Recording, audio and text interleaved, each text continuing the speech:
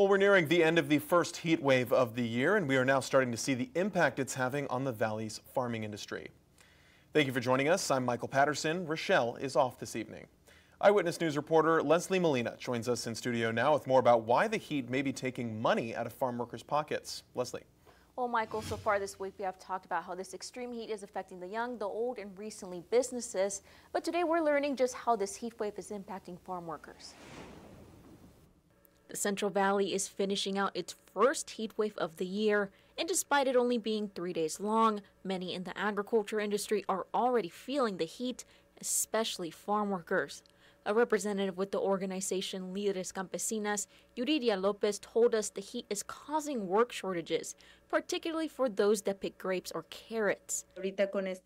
Past 3 days, they have worked 5-hour work days. They are not able to complete a 40-hour work week. Less hours means less money, causing many to struggle to pay their bills, and many of these workers already faced work shortages earlier this year due to the rain. Right now, they have just been told that work will stop again because the fruit is not ripening at the expected time. Heat illness is another concern. According to the Federation of American Scientists, over 5 million people working in high-risk industries are more likely to die on the job due to the heat. Some of these industries are construction, warehousing, oil and gas, but they say farm workers are the most vulnerable. They are 20 times more likely to die from the heat compared to the industries listed.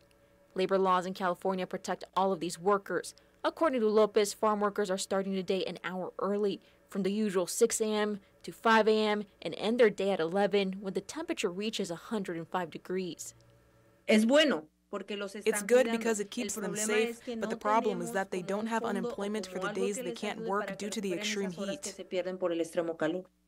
Lopez told me it's important for these workers to stay hydrated and to wear light clothing in order to avoid heat stroke. In studio, Leslie Molina, Eyewitness News.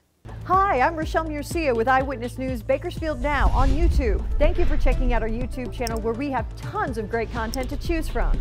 While you're here, go ahead and click on the subscribe button right there. That way you can stay up to date on all the things related within Kern County. Thanks for watching.